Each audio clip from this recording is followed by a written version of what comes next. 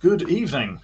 We are the Cambridge Skeptics, a volunteer organisation based in Cambridge in the UK, as opposed to Cambridge elsewhere. And we are dedicated to science and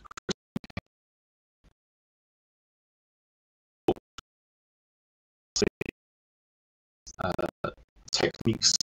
7, and a couple of people named Pascal Dietheim and Martin McKee wrote a paper on the idea in 2009.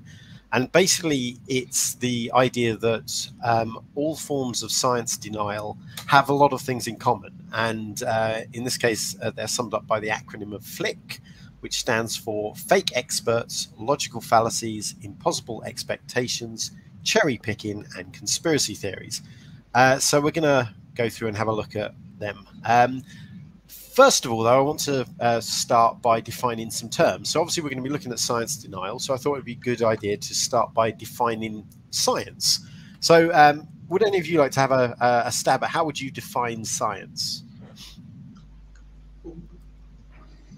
I would describe it as a means of examining and identifying things about the world. Okay, I feel like there's definitely a thing about falsifiable hypotheses in the definition of science. Chris, you probably teach this all the time. You probably know exactly what it is. It's a process. It's a process. I remember that one, but yeah. Okay, process. Yeah. Falsification was key. That was the one that Popper came up with, wasn't it? Yeah. Yeah. So then, why am I not going over to my next slide? Because there's a cat on the on the keyboard, off the keyboard. This is highly professional here. My cat has just closed the presentation, I think. Okay. Why can I not skip over to my next slide? Is the cat a science denialist? Yeah, probably. There we go. Okay, so this is a definition of science that I like. Science is the pursuit and application of knowledge and understanding of the natural and social world following a systematic methodology based on evidence. And there's a number of sort of steps below that, talking about critical analysis, looking at evidence, having experimental approach. Obviously, falsification's not on there. Falsification isn't on there. That's the one we got. The one we got's not on there. I mean, it says verification and have we falsified your definition? Yes, exactly. It's verification's on there. That's kind of the same thing. So in relation to this, you also have the scientific method. Now, obviously, as you guys know, there's not one specific scientific method. It depends on really much on the field you're looking at.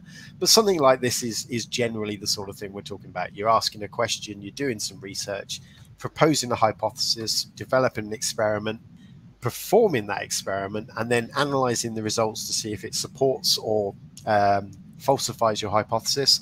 And then, if your hypothesis is falsified, you go back and start again. And when you get your hypothesis is not falsified, you publish your results and share them with others. And that's generally the process of how a lot of science works. And Science Buddies is a credible resource? I think Science Buddies is a great resource. It's where I got the image from. I like this picture.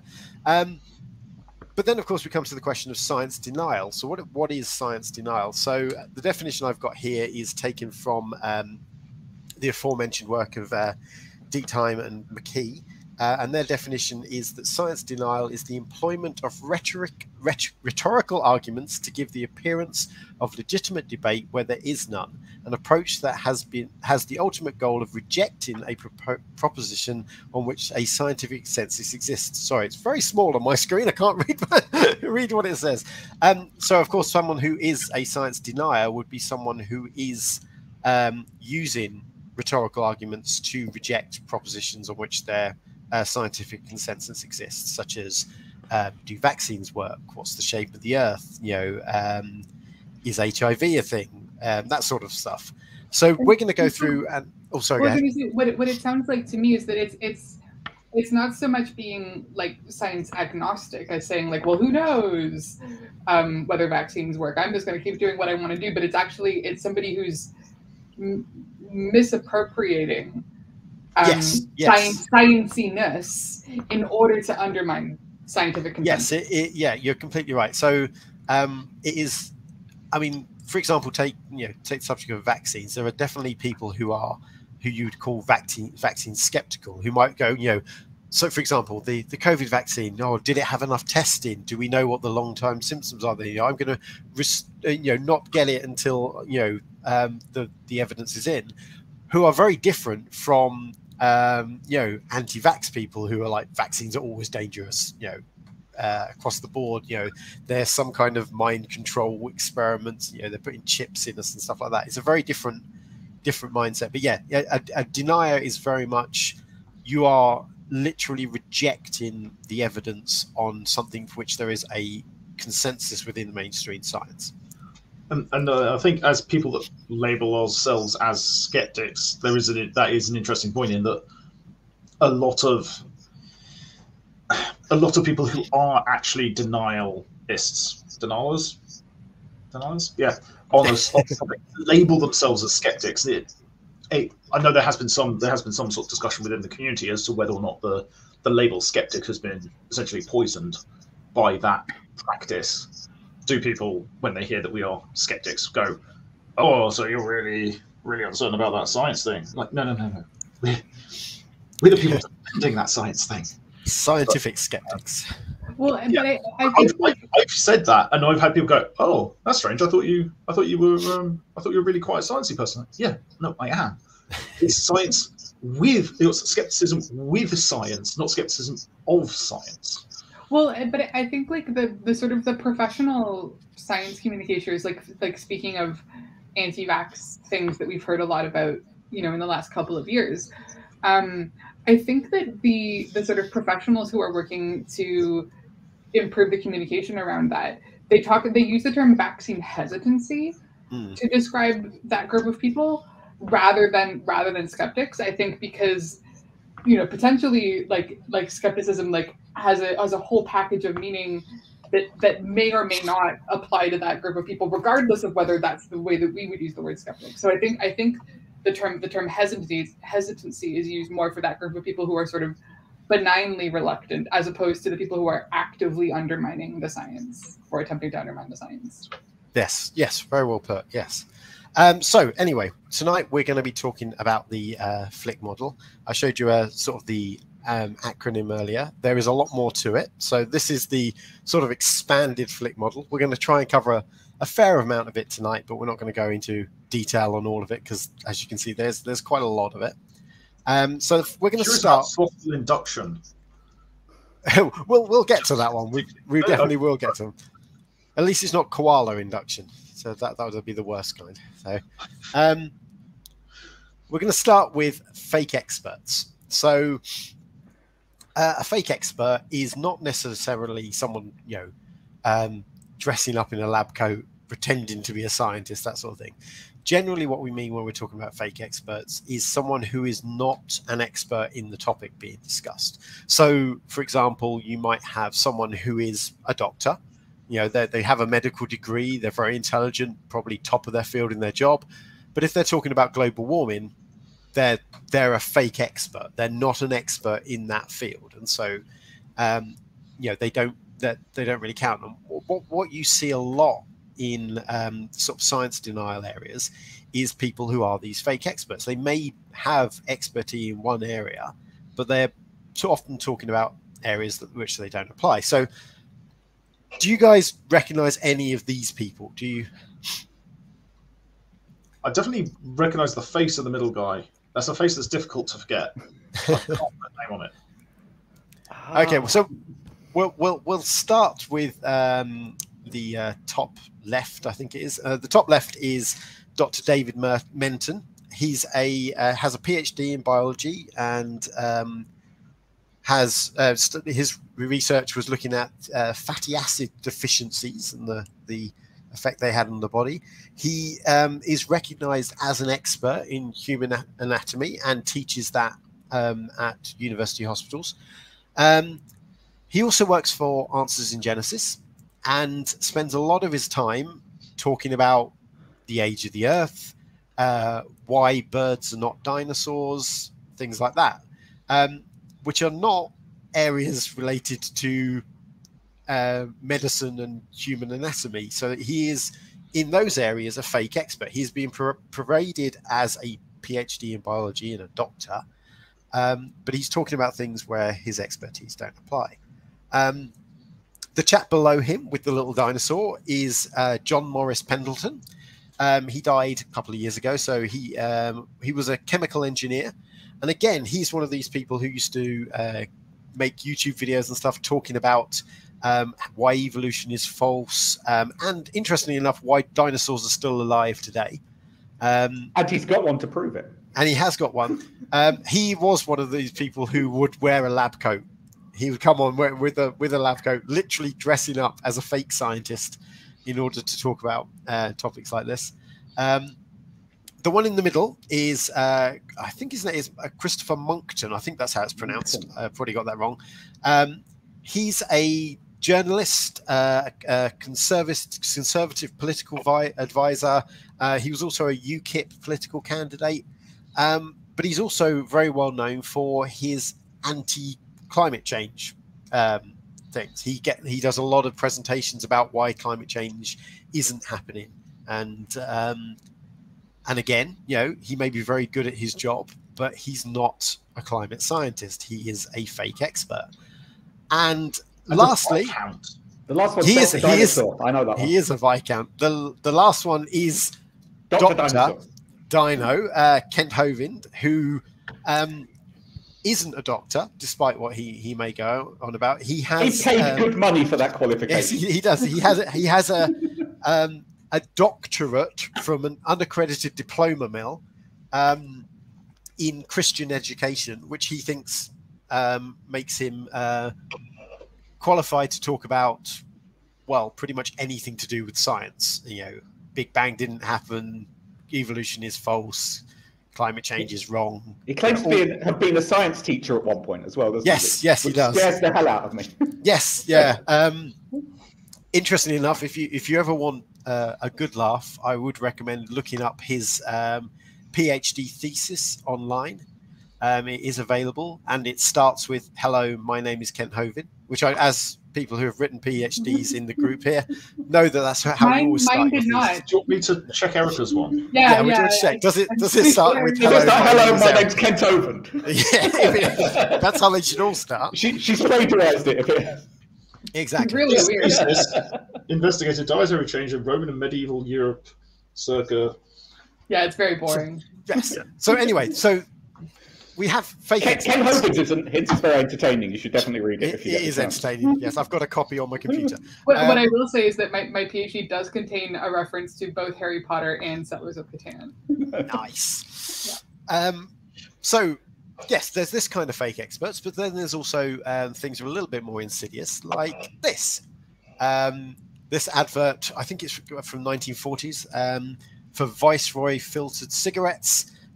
With your dentist recommending that you smoke Viceroys because you know your dentist is definitely the best person to be giving you advice on the effects of smoking. If you're going to lie, why not lie better than exactly? So again, this is an example of a fake expert. They're parading the idea of a dentist as an expert in something, but they're not really. He's not talking about something in which he's an expert in. Well, I'm not sure that's even a real dentist, to be honest. I'm not sure. He might be a cartoon. It's possible. But they also kind of get round it by going, well, rather than actually asking, does it matter? I mean, we touched on this in my my statistics one. It's like, 8 out of 10 dentists agree. It's like, yeah, but 8 out of 10 dentists agree with like lots of things. It's not also like 8 out of 10 Canadians agree that hockey is the national sport. Like, who are these other 2 people? So, along with fake experts, you can take it a step further, and that's the idea of bulk fake experts, which is when you have a large number of people put forwards as experts on something in order to sort of cast doubt on the prevailing opinion. So, for example, do any of you remember this? The scientific dissent from Darwinism. No. So this is something that was put out by the Discovery Institute in 2001. And it was essentially this statement here: we are skeptical of the claims of the ability for random mutation and natural selection to account for the complexity of life. Careful examination of the evidence for Darwin's theory should be encouraged.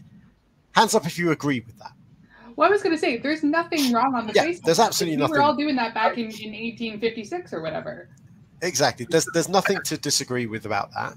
And they put this out, and they basically said, if you're a scientist, come and you agree with this, come and sign our petition, sign this statement. And they got a lot of people signing up for it. Now, as you can imagine, there was not all of those people were relevant scientists, which brings me on to the sort of link to the next thing, which is the idea of magnified minority. So if you have a look at this, I don't know if you can see that, it's tiny on my screen. No, there's a lot of names though.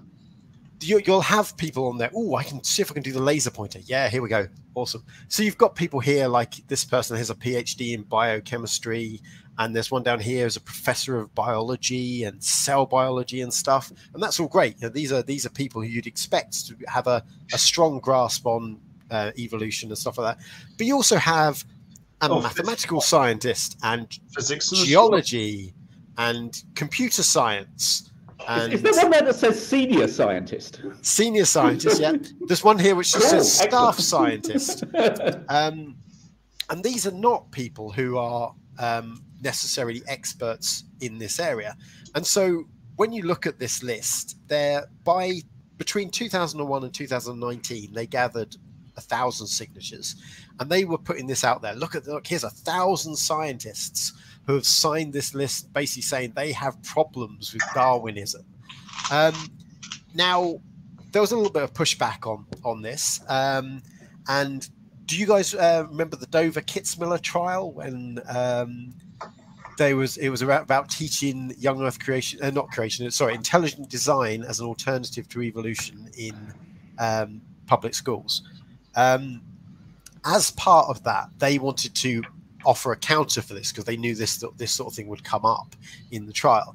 And so they put a scientific support for Darwinism petition together. And in 4 days, they got 7,733 signatures. So almost 8 times as many as the other group got in 8 years. Wasn't there one where they just got scientists called Stephen to sign? Yes, Project Steve.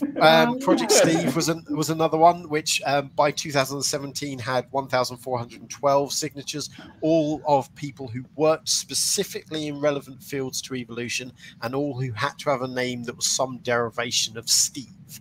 So what you can see from this is very easily that you look at this in isolation of 1,000 people have signed this petition.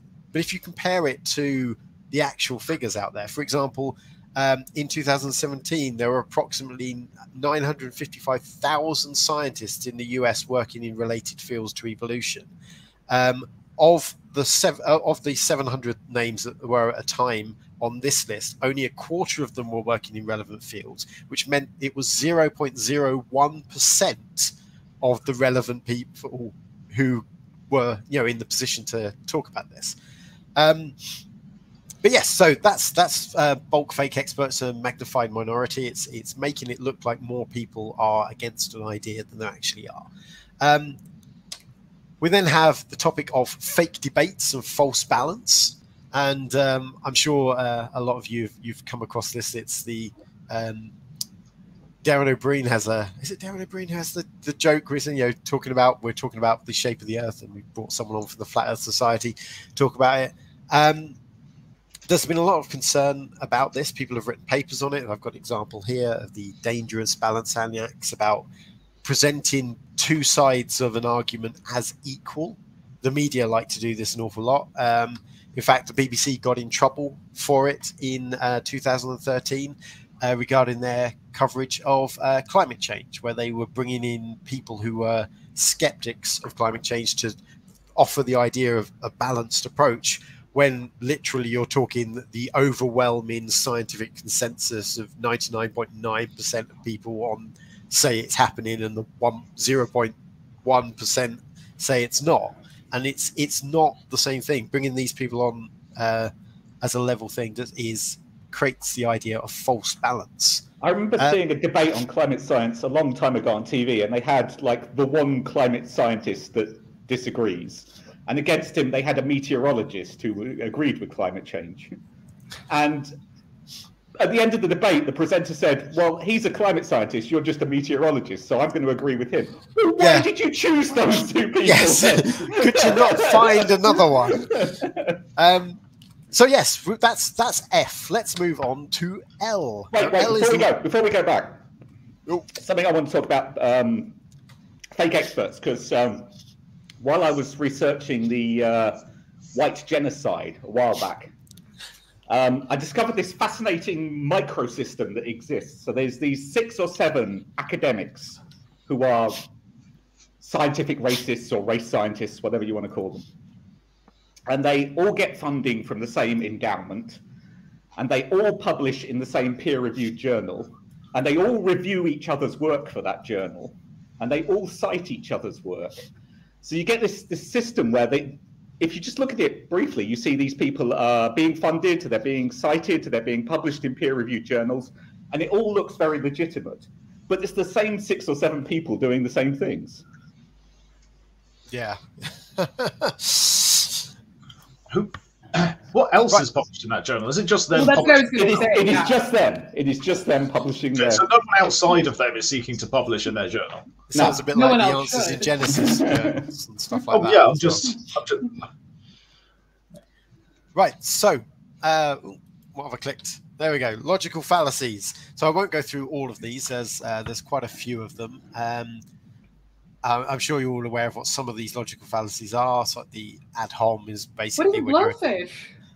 I don't think I actually go into detail on the blowfish. Blowfish is basically a very targeted version of the red herring, where you're very, rather than distracting them with sort of a generality, you're very specifically targeting a very detailed aspect of something in order to derail the conversation. I don't think I know enough about marine biology to understand what the red herring metaphor is doing, and therefore I can't understand why the blowfish metaphor is different. So let's start with looking at sort of misrepresentations and straw men. So as I'm sure you guys know, a straw man argument is effectively you misrepresent an argument someone's making in order to make it easier for you to defeat. So here is a few examples.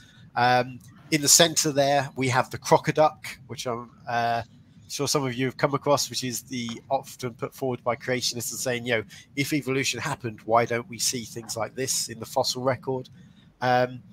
We've never seen one kind of animal turn into another kind of animal, therefore evolution is false. Well, yes, based on cladistics, we wouldn't expect to see that, so that's perfectly fine. The old flat earth one of globe earthers claiming that the earth should curve 8 inches per mile squared, but this isn't what we see. Well, no, because that would form a parabola, not a circle. It's a lot of these are things you may have come across, and basically they're misrepresentations of the scientific position that are easy to put down because they are actually wrong. So it's quite easy to knock down something that's actually wrong, but it's not what the science is actually saying. So that's straw men. Ambiguity is another common one, which where you have a lot in this sort of thing is where people use words differently. So like the evolution is just a theory. And that's because in common parlance, theory is just a guess or I have an idea or a hunch about something. Whereas in science, what we're talking about is a well-established body of evidence that has withstood the test of time and, it has predictive power, explains all the facts and stuff like that. We're not just talking about a guess someone just had. I cannot tell you how often at work I'm asked to be, okay, well, can you statistically prove that something? I was like, well, no, that's not how statistics works. It provides evidence. It doesn't provide proof. Okay. Exactly. Like, science doesn't deal with proof. Oh, we statistically prove it. No, we've not. We've generated strong evidence for. Exactly. There's Summerfield and Hassel in 2011 put together a paper where they just looked at terms within climate science that are used differently within climate science to how they use in general conversation. And obviously, this can cause confusion, but it also can be used by dishonest people to sort of misrepresent the arguments and stuff by, misrepresenting what the words are actually meaning when people use them. So it's a good one, for example, where was the one I was going to use? Uncertainty is a good one. So uncertainty, when we talk about that in everyday conversation, we're talking about, well, I'm not really sure, we don't know, it could be anything. Whereas in climate science, when they use the word uncertainty, they mean the range of values they're discussing. So if you have an uncertainty, say between 1 and 10, and it's somewhere within that range, but that's a set range that you've produced your evidence for and can back up. So it's not just we don't know. Next, we have the single cause fallacy. And this is basically the idea that if a cause has been shown for something in the past, then that is the only cause that can be. So exactly here we have people died before of cancer before cigarettes, therefore cigarettes can't cause cancer. And a more real world example is this quote from Marco Rubio, who's a Republican politician, who's basically saying, humans are not responsible for climate change because the climate has changed in the past naturally. So the implication being, because it changed naturally in the past, it must be changing naturally now, which is an example of the single cause fallacy. Okay, so let's move on to letter I. So I stands for impossible expectations. So I'm going to do some, before we go into the actual looking at what impossible expectation examples are, I'm going to ask you guys to think about, so Erica, for example, has done her PhD. You did a lot of research and stuff like that. And so my question is, how would you go about demonstrating the thesis of your PhD to somebody? So, for example, this on the screen is my master's experiment, essentially. So in my master's degree, I showed people a magic trick. And it was a very simple trick. Someone would throw a ball up in the air a couple of times, and then they pretend to throw it up, and it would disappear because they wouldn't actually throw it up. And what I did is I wired people up to an eye tracking software so I could see exactly where they were looking. And I asked them to tell me where on an image I took of the final thing, what they last thought they saw the ball. I then got them to carry out a number of questionnaires on paranormal belief. And I found that people with higher levels of paranormal belief strongly correlate with people who are more taken in by this trick. They reported seeing the ball disappear off the top of the screen when it didn't, and their eye tracking showed that that's where they were looking at the time. This is way more interesting than my research. So if someone was to say to me, okay, how would you demonstrate to me your research? Well, what I would do is I'd go over to the bookshelf over there, pull out my master's thesis, hand it to them and say, read it, which I imagine is what you would do with yours, Erica. I mean, I wouldn't torture people to that extent.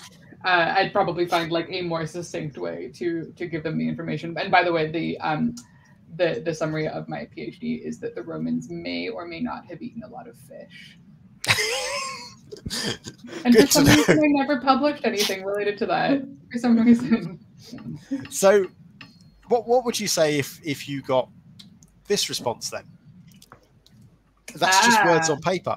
Well, so that's what I was thinking is like, I can't demonstrate it because they're all dead. And the way that I found out is by taking their bones and incinerating them at a high temperature and running them through a mass spectrometer. And there are so many chains of assumption and reasoning that are involved in going from that ultimate hypothesis of did they or did they not even eat a lot of fish, and there's how do you even frame that, right? There's all of that, but going from even let's say I get a number at the end, which allows me to make a value judgment about, is this a lot or a little? How I even get that number is based on, I would guess, like between 10 and 20 assumptions about, the chemistry that's going on, about the individual that I am studying, where that came from, this, like, that whole thing. And I cannot prove that to somebody who was not there in the room with me. Like, like the whole thing is like, you keep handwritten notes of your lab work for that purpose. Yeah. But ultimately, it is entirely possible to be accused of tampering. And we've had this in a similar chemical procedure. It's been an issue when radiocarbon dating is happening, which, like, chemically is very similar to the work that I was doing for my research, where the procedures have to include a bunch of protocols to ensure that contamination isn't taking place.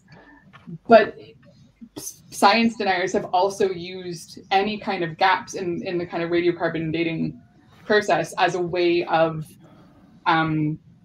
attacking the results that they disagree with. Yeah, I mean, I'm exactly the same. If someone was to say to me, no, that your dissertation is just words on paper, show me a demonstration of your research, well, I would have to redo all the research. I'd have to get all the people back in, get them to re-sit in the eye test and have the person sit there and watch me, which just isn't practical and isn't how science works. Well, so although reproducibility is a feature of science, yes. And I think science works, we all think that science works better when there is more reproducibility being tested.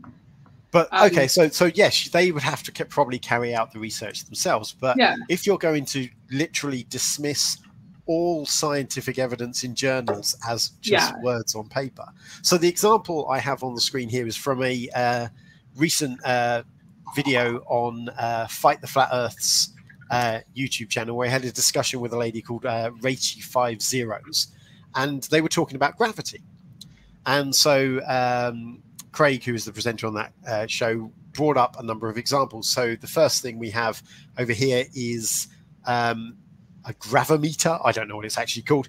It's a device which is used to find minerals under the ground by, like, oil companies and that lot, by testing the different gravitational effects. So obviously if there's a body of something under the earth, it's going to produce a stronger gravitational attraction than if there isn't. And there are countless papers and stuff for this.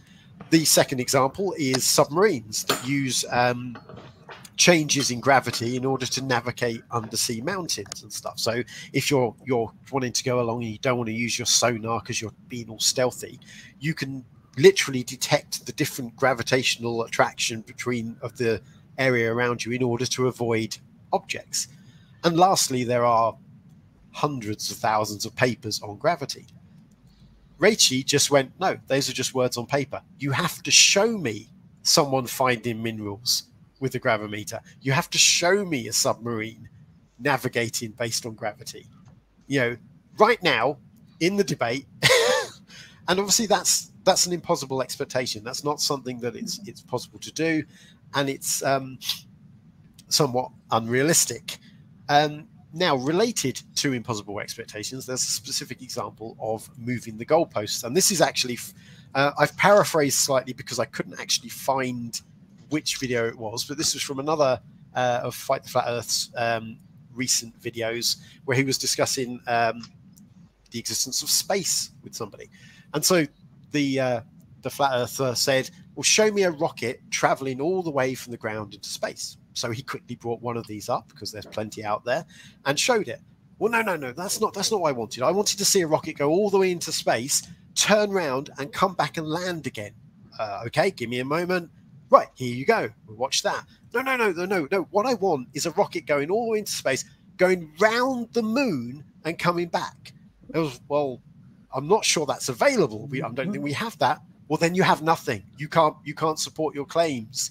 You haven't got the specific piece of information that I want now after moving the goalposts multiple times to get to something you don't have. Therefore, you have nothing.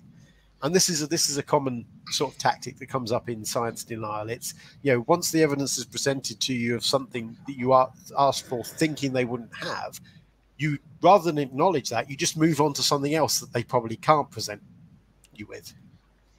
And Sheldon in the chat has just pointed out, of course,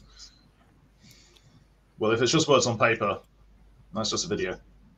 Yeah, the same argument applies. Yes, yes. So even if you did have that available. Exactly. I mean, that is a very good point. One of the main responses you get to these things is you show them a video of exactly what they asked for, and they say, CGI, it's fake. You know, you can't prove to me that that video isn't fake. That it comes back to the what we were talking about just a moment ago. You know, saying that submarines all over the world use this technology every day, and there's thousands of submariners who have done this sort of thing.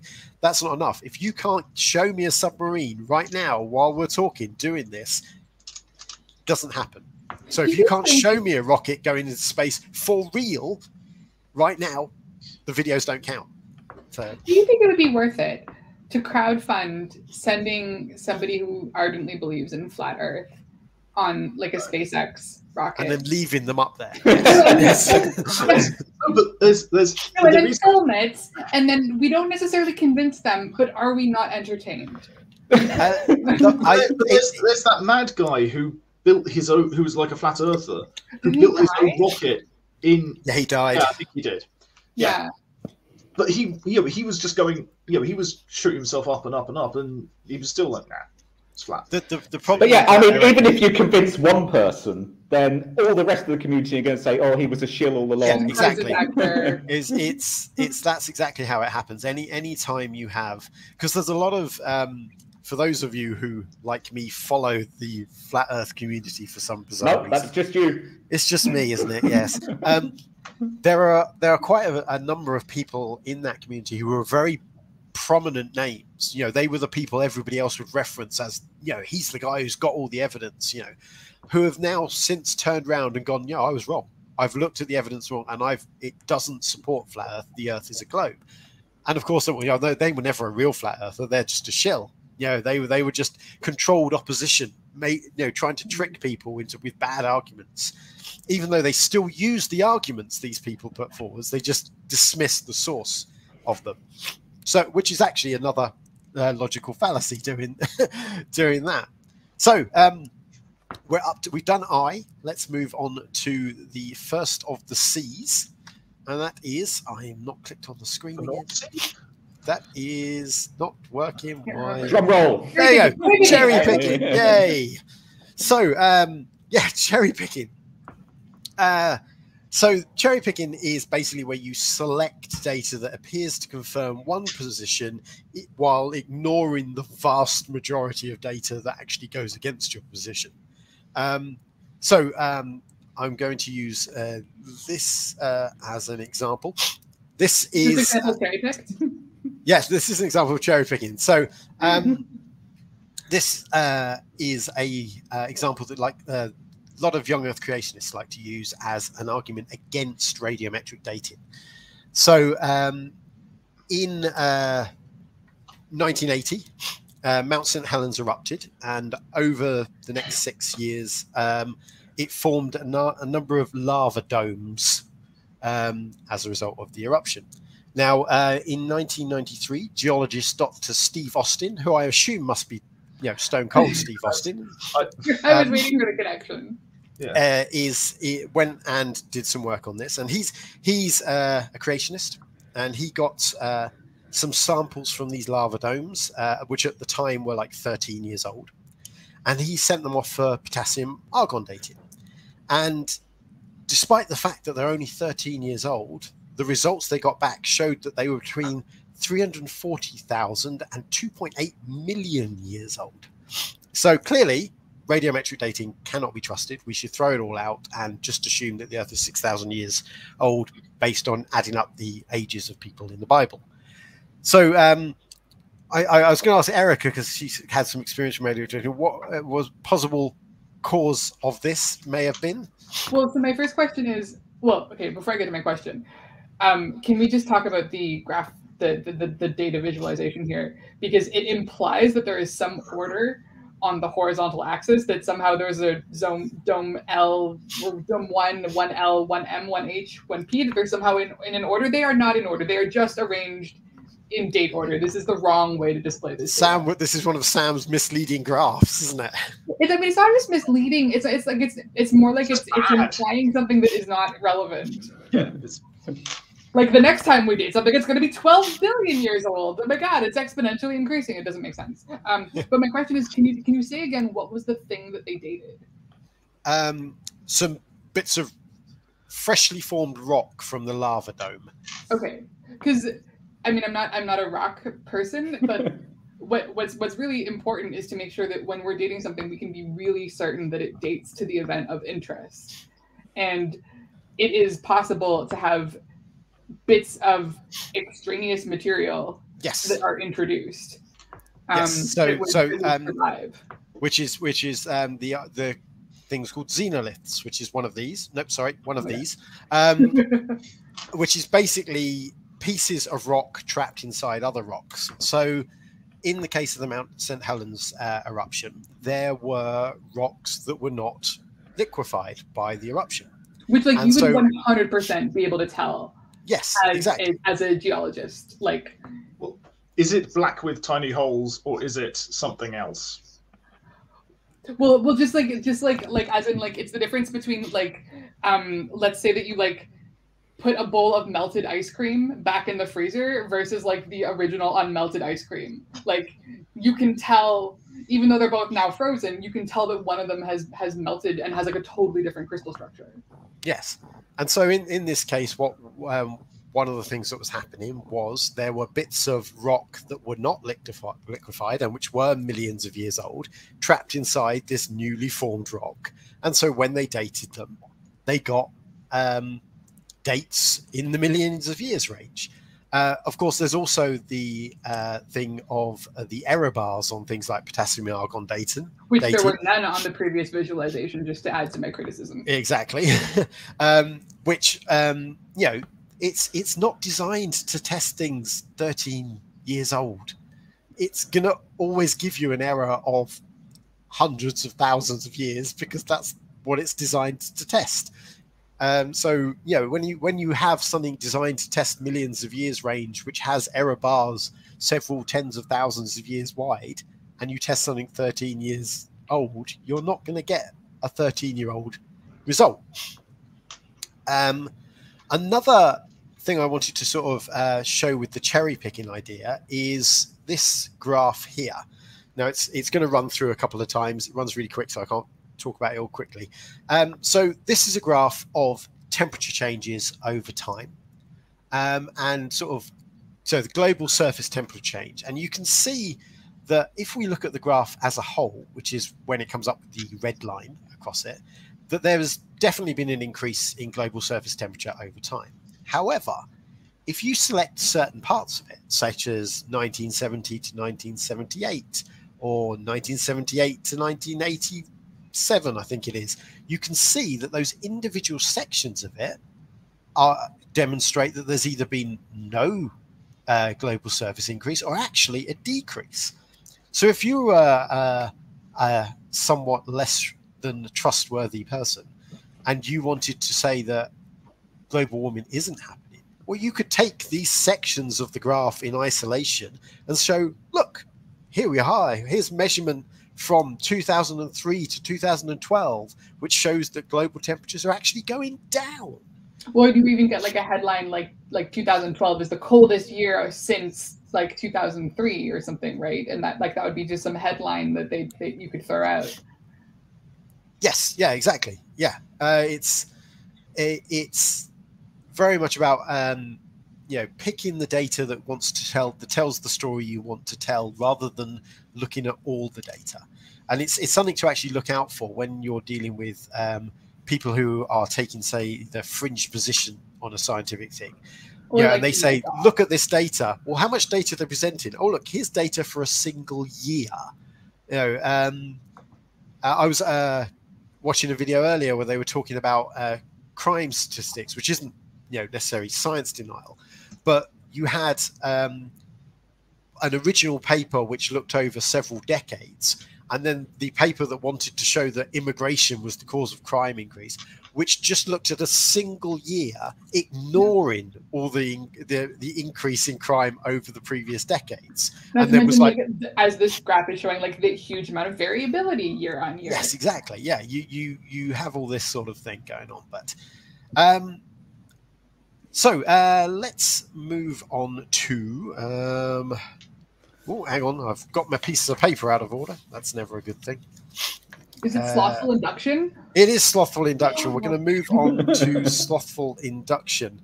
But we're doing it slowly. We're going to do it very slowly. I'm pushing the button. There we go. So slothful induction. So slothful induction is kind of the opposite of cherry picking. It's basically ignoring the relevant evidence when it comes to making a conclusion. So Dr. Kent Hovind is a great one for this. He likes to state almost on anything he's on talking about the subject that there is absolutely no evidence for evolution. He has a $25,000 prize where he says can show me empirical evidence for evolution, because he says there's absolutely none. It's all just religious belief. Which is obviously nonsense. It's nonsense whatever way you look at it. So I have this picture of a butler on the screen to I'm hoping demonstrates my point. Let's say there's a crime, a murder, Agatha Christie style murder at a mansion, and they find the butler's fingerprints on the knife. Now, would you agree that that is evidence that the butler could have been the murderer? Yes. Okay. Yes. I've read a lot of Agatha Christie. Yes. Okay, cool. So let's say we now decisively and conclusively show that the butler was not the murderer. He was not even in the house at the time. He was down the road buying kippers. Does those fingerprints on the knife stop being evidence that he could have committed the crime? It's still evidence. It's still evidence. Yeah. So my problem with Ken is, well, one of my many problems with Ken is that even if evolution is entirely false, radiometric dating, the fossil record, DNA, endogenous retroviruses, these are still evidence for evolution, even if the conclusion that evolution happens is false. In the same way, the fingerprints on the knife are still evidence that the butler killed someone, even if we know for sure that he didn't. Well, and in some ways, this example seems like a straw man. Like he's just set up a straw man of, well, this is how proving me wrong would work, when that's not at all how proving him wrong would work. And if he was doing this in good faith, he would have been proven wrong. Yes, also, exactly. So one of my favorite scientific experiments that is currently active anyway is the long-term evolutionary experiment using E. coli. So this has been running since before I was born. So 1988 it started, and basically what they do is every day they take samples or they'll basically got lots and lots of containers. It's got basically like a sugary solution in it, and E. coli is in there, and it's just living its best life. And what they'll do is every day they will take a tiny amount, develop it on a petri dish, take one bacteria, drop it in a new container, let it grow. And so basically what they're doing is each day they're basically selecting one survivor from each beaker to then go on and become the next generation. Is the survival random? Yes. Or is there some kind of fitness test that it has to pass? Well, the only fitness is how quickly they can grow in that beaker in the next day. And the interesting thing is that basically they have been creating random mutations that have got them a bit better and a bit better and a bit better. In terms of like the number of bacteria that they're producing each day, they are so much fitter for this particular solution that they're producing that it's a clear evidence of evolution. There's also in there quite an interesting step or demonstration of how you can have one change which suddenly creates a massive leap And so basically at one point, one of the strains figured out how to not just eat the sugar solution, but also one of the other chemicals that's in there as some sort of stabilizer or something. That it was, it was in there. It wasn't intended as food, but the E. coli figured out how to eat it, and suddenly this particular strain got much more competitive. And it's clear, it's clear evidence of evolution. It's happening in front of our eyes. It's been going on for 35, approaching 35 years now. But it's a really, really clear example of evolution. And they freeze periodic samples. And so after they noticed this, because actually it made the solution cloudy, like there was a way of like going, oh yeah, that's one that strain, just from looking at it. They went back and they pulled it again and found actually that when they put it back in, this from the same strain, the same evolution occurred. But actually, if they went back to the previous strains, the same evolution didn't occur. So it was clearly a build-up of various mutations, and that the strains went back to a bit before that evolution occurred. It clearly had enough of the markers to then be able to make that jump again. But in other strains, actually, they didn't. They were just lacking. There were several things that had to evolve in order for it to happen. And but yeah, it's very clear. Ask, like, why are we trying to make super E. coli? It's not super E. Scientists hate us. It's just E. coli.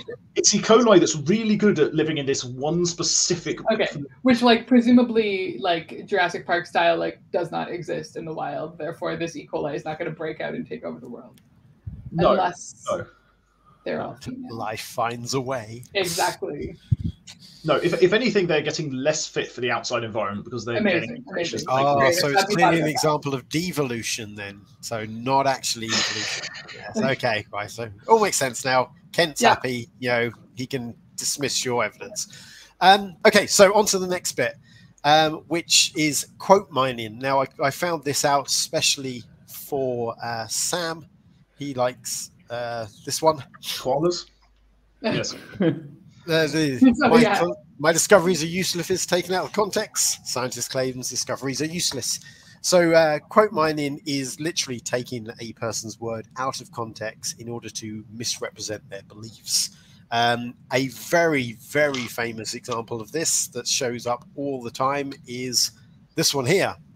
Charles Darwin, in The Origin of Species, says, to suppose that the eye could have been formed by natural selection seems, I freely confess, absurd in the highest possible degree. So creationists will often come out and say, see, Darwin himself said evolution was absurd. He didn't even believe it. And yet, if you read The Origin of Species, the very next paragraph is him going on to explain that if we look at nature and can see that small changes can be useful in different environments, and that that these things can add up and be passed on to successive generations, then it doesn't matter how absurd it may seem. It happens. The evidence is there, but of course they don't show that bit. They just show the bit where he seems to agree with the position that evolution is absurd. Okay, so let's move on from the first C to the second C, which is the reason we've all got our tinfoil hats on today. Conspiracy theory. Wait. Sorry, you guys been conspiring behind my back? Exactly. It was a conspiracy. The alien rays are going to be taking over your brain. I'm sorry about that. Now, we've talked a lot about conspiracies on this channel before. If you want to go have a look in more depth about the topic of conspiracy theories, we have another video on it called Cambridge Skeptics Discuss Conspiracy Theories. And we're also going to be talking about conspiracy theories next time as well. So we talk about this a lot. So what is a conspiracy? It's a conspiracy. We get paid to by the man. So what are conspiracy theories? Well, Douglas et al. Defines conspiracy theories as explanations for important events that involve secret plots by powerful and nefarious groups. So there's, as I'm just going to jump back a slide. As you can see, there's a lot of things about related to conspiracy theories. We're not going to look at all of them. First one we're going to have a look at is the idea of overriding suspicion. So with overriding suspicion, you're looking at the idea that people have an unreasonable level of skepticism towards the official account. You know, it basically prevents their belief in anything that isn't the conspiracy theory. So, you know, here's some evidence the Earth is a globe. Well, you know, that's just being put out there. You know, we can't trust that. We have to be really skeptical of that. But here's evidence of something else showing it's flat. Well, that we can just take on board. One example of, or another example of this is this thing here, where basically every single one of the pictures that NASA produce is CGI, and apparently they admit this. And so the moon is fake, space is fake, the globe is fake, all of this is fake. NASA are just giving us CGI images, it's all fake. We also saw an example of this earlier when we were talking about scientific papers are just words on paper. It's literally, you know, every single scientist out there is actively lying to me. I cannot trust anything I'm reading from a scientist if it doesn't support what I already believe. So this is sort of an overriding suspicion of anything that goes against your conspiracy, which we see in a lot of these things. Next up, we have nefarious intent. And this is basically assuming that the motives behind the presumed conspiracy have to be nefarious. So we've got some examples here. You know, the globe is all about paganism and the occult and satanic world control, whereas flat Earth is biblically supported, makes people special. You know, is undermining Satan's deceptions. And you know, why would people lie about the shape of the Earth? Well, of course, it's to hide free energy, or you know, cut us off from God, or you know, keep their scientific findings for themselves. All of these, you know, to stop people thinking they're special. All of these reasons are put forwards because, you know, the people doing this, they can't just actually believe that the Earth is a globe or have seen evidence that they think it is a globe. They have to be doing it on purpose. Like, did you find these on the internet? I did. Like, so they're literally saying that, like, we need to make sure that we remember that we're all special, like we're six. Yes. Okay, yes. That's why the Earth is why, you know, when you look at the flat Earth, you know that God created it for us, which means we're special. Because like it is like a wonderful like argument or like facet of like, you know, understanding our real place in the universe and like the journey that science has taken in the last 2,000 years of like accepting that we're not special. I just didn't know that like they were like they're saying the quiet part loud. Yeah. Well, if you remember, Erica, when we looked at conspiracy theories, one of the things we looked at was how they can make people feel special. You know, yeah, and that's what I mean. Is like I thought it was like much more internalized. Like the fact that like they're calling it out is like this is the club for special people. Oh yes, yeah. They see themselves as special, and they see the beliefs they hold make them special. So yeah, it's interesting. But yeah, wake up, sheeple. Wake up, sheeple. So the last thing I want to talk about under the conspiracy theories is the idea of persecuted victims. So putting yourself out there as the victim. Does anybody remember this? The Ben Stein Expelled movie from 2008. Yeah, what happened to him? I don't care. So this was a movie put together to apparently investigate the idea that there's widespread persecution of educators and scientists who promote intelligent design, and that there's a conspiracy that keeps God out of the classroom and the science labs. It's nothing to do with the fact that intelligent design is bad science. It's all a conspiracy to suppress the truth for reasons. So this is an example we see in. So this one's specifically about sort of creationism and intelligent design sort of approach. You see this sort of thing in lots of anti-science groups. You know, the anti-vaxxers are, you know, we're so put upon, everyone's out to get us, you know, just because we're saying the truth. You know, the flat earthers are very much, you know, we're going to stand up and say the truth against the lying people and Satan and all that. Well, and on the vaccine side, like that sentiment is fed when there are, perfectly reasonable public health measures put in place to, restrict the ability of people who are not vaccinated to spread disease. That, when that's happening, that furthers that feeling that they have that they're being persecuted. Yes. Yeah, I mean, that's actually, there's a number of other little points related to conspiracy theories, and one of them is the idea that basically any evidence against the conspiracy is evidence for the conspiracy. So, when you're presenting them with evidence saying, this is sensible things, this is, there's a pandemic, and here's some sensible things you can do to avoid getting infected, or okay, these things they're making us do are clearly part of the conspiracy to make us believe in this pandemic that's clearly false, and all of the things is shown as evidence of the conspiracy.